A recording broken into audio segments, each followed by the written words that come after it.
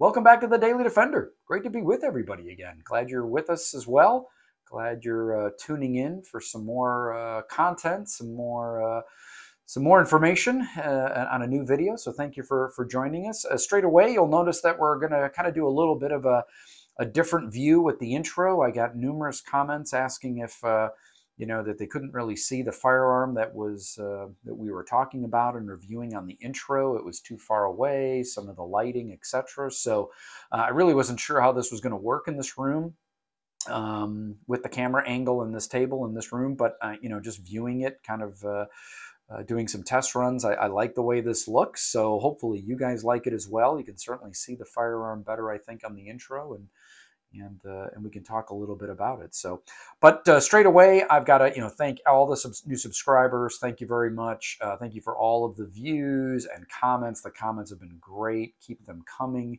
Appreciate the feedback, but also love the interaction, especially on the J frames. As you guys know, it kind of did a little bit of a mini series there. The last 4 or 5 vids where we're on the snub nose J frame Smith & Wessons, and I really like doing those. They were a lot of fun. Obviously, you guys liked them as well. A lot of comments. I think the Lady Smith was the most popular and a great firearm. So thanks for all that. So but please continue to subscribe. As I've stated before, we can't really move the channel forward without subscribers. So and that's, of course, what we're trying to do. But, most importantly, hope you like the content, and thanks for the comments. So I wanted to get back into semi-automatics and, of course, Smith & Wesson whenever possible. So today we're going to talk about a 3rd generation Smith & Wesson 6906. And these were basically the compact models that they came out with, but were the extension of the 2nd generation compacts, right? There were no compact firearms in the 1st generation, but by the time Smith & Wesson moved to the 2nd generation in the 80s, they were making these small compact 9 millimeters, the 469 and the 669. They would have been 3-digit numbers. And I don't know if the story is accurate or not. Maybe somebody could comment on that. I believe there were actually some custom gun makers or shops that were cutting down full-size Smith & Wessons to these compact firearms, and Smith & Wesson got wind of that and quickly connected the dots and realized there was a large market for these compact firearms, with detectives, plain clothes, obviously civilians as well. So the 2nd generation guns were popular enough that they continued them into the 3rd generation, which we have here. And I also believe they expanded the calibers. This, of course, is a 9 millimeter firearm, but the 3rd generations also added the 40 and 45. If memory serves me right, there were no calibers other than 9 millimeter in the 2nd gen for the smaller compact versions. And sometimes they were also referred to as the mini or the mini gun. That term seems to float around and continued on with the 3rd gen guns as well. So that's what we want to talk about today. So again, without any further ado, let's get into this particular firearm, which again is going to be our Smith & Wesson 3rd gen 6906. Right, so as I just introduced, we want to talk about the Smith & Wesson 6906. This is going to be a 3rd generation Smith & Wesson semi-automatic pistol in 9 millimeter. Taking a step backwards a little bit, this is an extension of the 2nd generation pistols. So Smith & Wesson does produce a compact pistol like this, and this is, of course, a clear and safe firearm.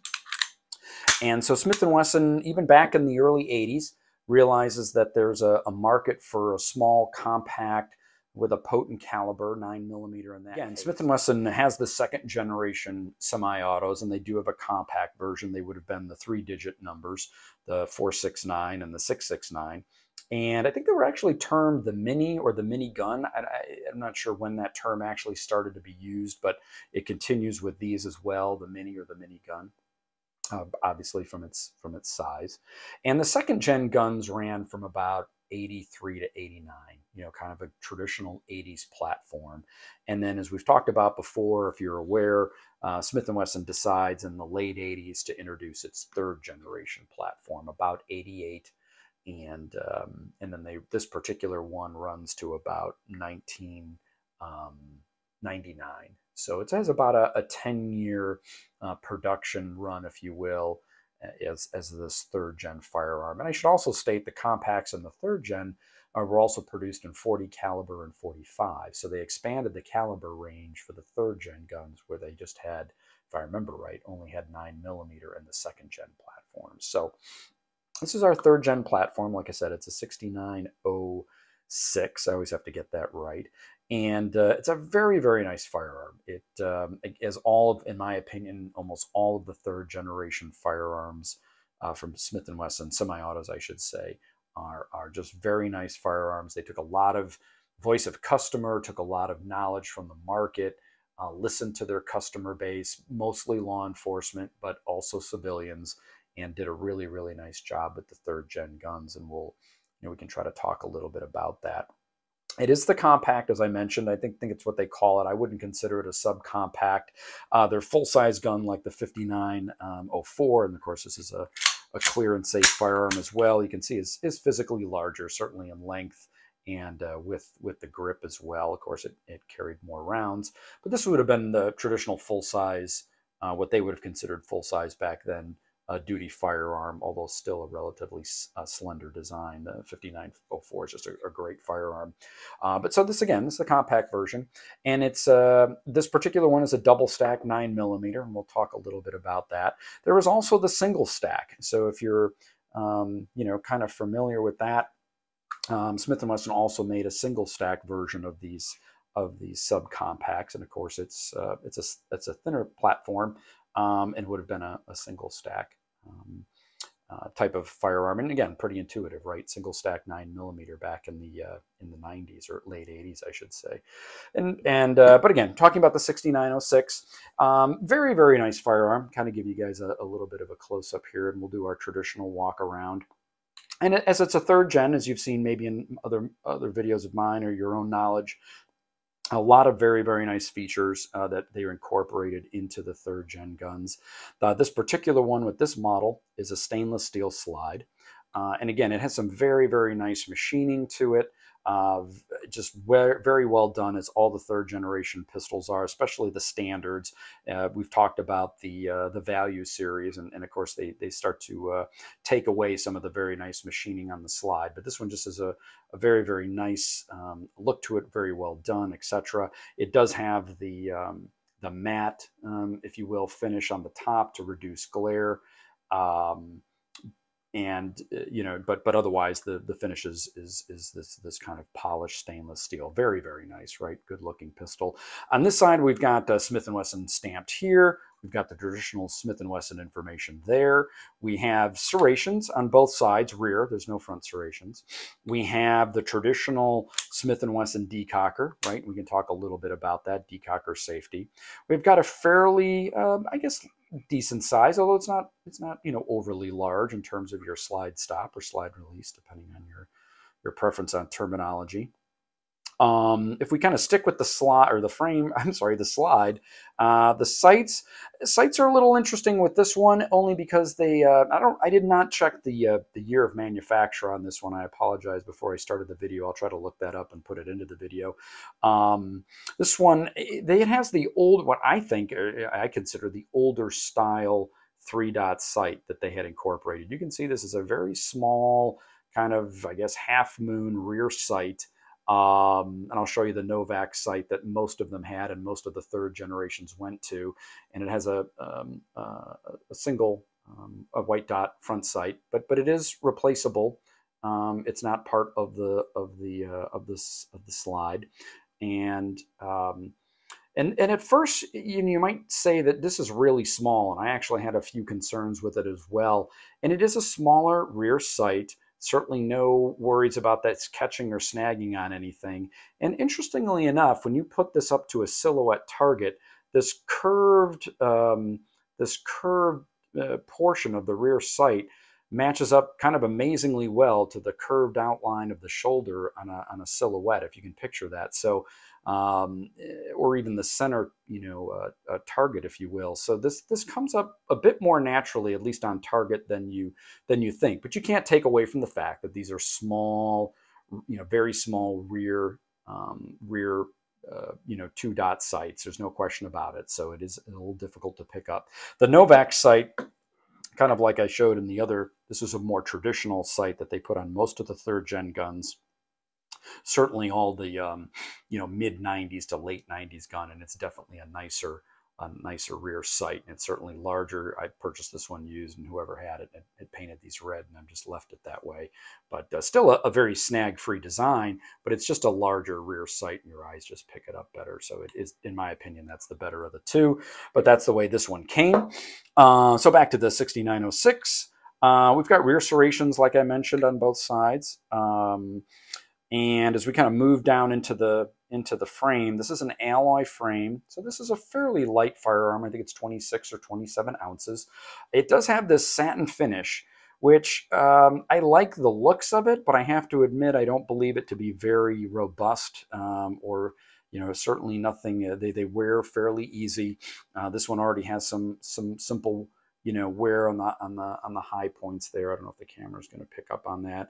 It's got a blemish here or there, but this satin finish, from my understanding and even my own experience, was not a great finish. Although Smith & Wesson kind of struggled with finishes with these anyways, even the blued versions through the 80s and into the 90s. It was always a little bit of a pet peeve with them. The trigger guard is the squared trigger guard. I don't even think they made any of the minis with the round. I think they were all square, and it has the traditional checkering up front for that era, that time of production. It does have some simple lines or checkering, if you will. It's not checkering, just some lines there on the front strap. It's a traditional third gen Xeon grip. Right, this is kind of a wraparound one-piece. Xenoy actually is the material. They moved away from the nylon panels that the second generation firearms had, and these were either this kind of flat style, or there was one with a little hump. If you've seen some of my other videos, we've talked about that as well. I prefer the flat. It's just it's a more natural grip for me. The other 2 points about the frame that I think are worth mentioning is this undercut. Again, I find this very intuitive for a firearms manufacturer in probably the mid 80s, when this product was conceived, that they were already thinking about an undercut, right? People talk about doing that to Glocks all the time, yet this was thought of back in the mid 80s. We have a beaver tail here. It's not particularly large. It's not too small. It's not too large. It does exactly what it's supposed to do. You get a very nice grip and purchase on the firearm. Anything larger, I think, would detract from the concealability of it. So I think very nice job there. Bit of a beveled magwell, nothing crazy, but there is some beveling there. So that was a nice touch as well. The firearm no longer has a barrel bushing. The third generation gun has moved to a design now where it does not need that. Let's talk a little bit about the hammer. And so you can see it is a bobbed hammer, but of course, if we rack the slide, we can get a little bit better look at that hammer. It, interestingly enough, has some serrations on the top. I guess one could probably try to manipulate the trigger and I guess work the hammer. I can't really imagine that being overly practical. And of course, the whole concept with the firearm was to be a concealable, small, compact firearm for detectives, off-duty, plain clothes, and of course, civilians as well. If you're not familiar with the decocker safety on a Smith & Wesson, it's in the downward position. You're able to release the hammer safely. The gun could be carried in 2 ways then. You could either carry it in this fashion or I think the more prevalent fashion, and certainly the way I carry them and carried my off-duty gun back in the day, would be in this fashion. Completely safe, right? Obviously. And then at this point, you would, if you would have loaded a round in the chamber, you would have a round in the chamber, and then be able to just pull the trigger in a traditional double action format. And then, of course, the gun would fire. You'd be in that position, and then you'd be in in a single action. And we'll come back and talk a little bit about that. The magazine itself is, I said this was a double stacks, and it is. It's a 12-round magazine, which is nice, right? That's, again, I think forward thinking back in the mid-'80s to have a 12-round subcompact or compact firearm. The Smith & Wesson mags are always very, very nice, well-made metal mags. And then we have this very nice pinky extension. Look at this. Again, someone's thinking back in the 80s that, wow, we probably should have a pinky extension. One of the firearms I owned for a period of time was a SIG 224, which is basically a cut down, 226 or 229. And, if you did not acquire that firearm with the mag extension, or could not find the mag extension on the aftermarket, which was difficult to do because they only made that firearm for a short period of time, I will tell you, it got very irritating not having any place to put your pinky or anything like this. This is a very, very nice grip and, just very natural ergonomic firearm. I don't think there's any question about it. It's very, very comfortable to hold and shoot. Shooting it actually is a pleasure. Again, I'm a single action, double action, single action hammer fired guy. So this is, and a revolver guy. So this is very, very pleasurable for me to shoot. Personally, I think it shot better than my Glocks. I'm sure the weight had something to do with that. That's just personal opinion. But again, I enjoy this style of firearm and this platform. I think the other thing I wanted to talk about on the firearm was, again, if you're not familiar with third gen Smith & Wessons, they do have a magazine disconnect, right? So, and again, we've got a clear and safe firearm, as we've already demonstrated, but you cannot pull, the trigger is deactivated basically without the magazine inside of it. And that was a safety feature.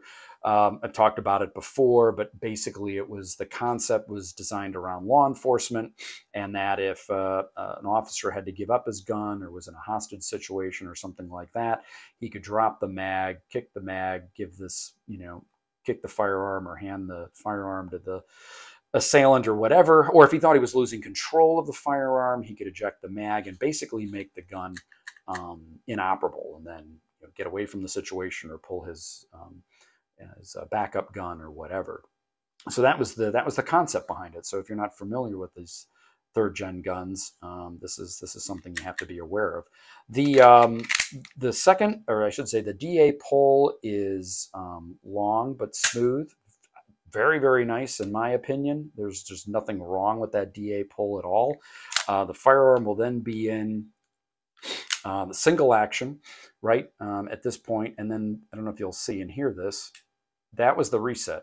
It's so short, and it is tactile. You can feel it. And then the single action is right there.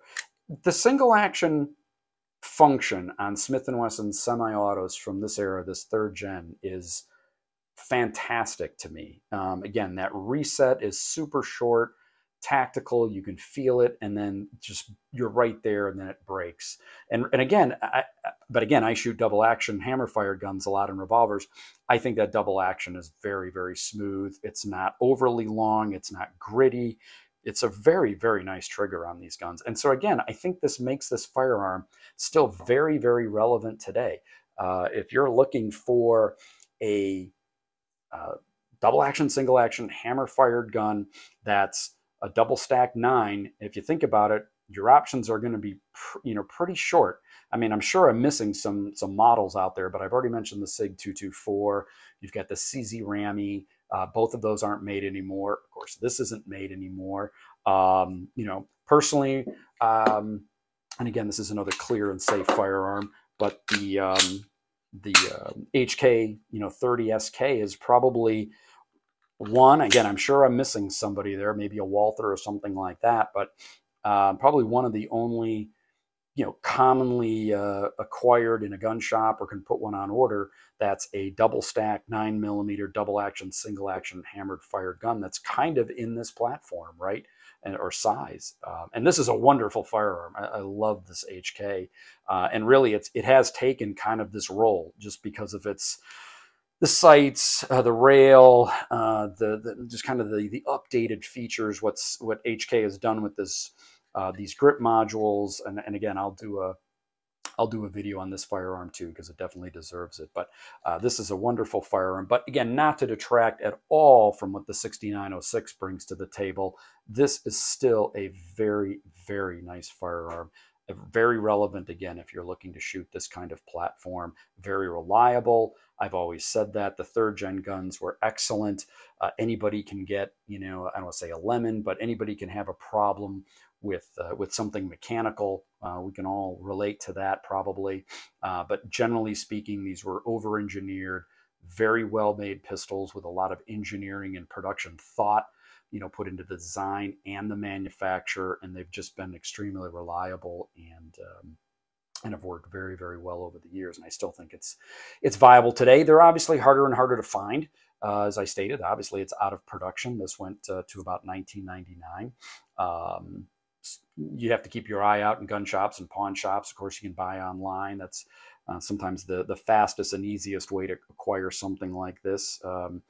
But it's always fun to kind of look in local shops and support your local shops as well. But hopefully you guys got a little out of that. Can't remember if I went through this or not, but obviously we've got Smith & Wesson roll stamp there, and the traditional Smith & Wesson information stamped on that part of the slide. You've got your serial number and model number, and on this side it's pretty sterile. They just have a small indicator, the Smith & Wesson trademark stamp there.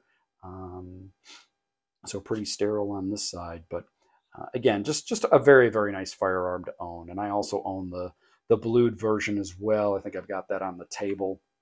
The 6904. I think I picked it up earlier when I showed you the Novak sights. This one I was really fortunate to find. It was almost in like new condition, quite frankly.